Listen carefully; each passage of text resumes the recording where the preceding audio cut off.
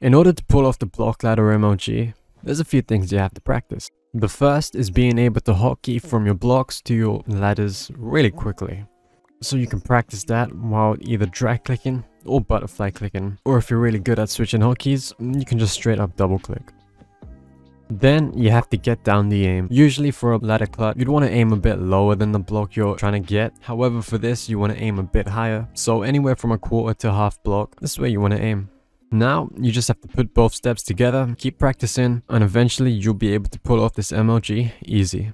Alright, good luck with the MLGs and taking on them gnomes. Like, sub, bye.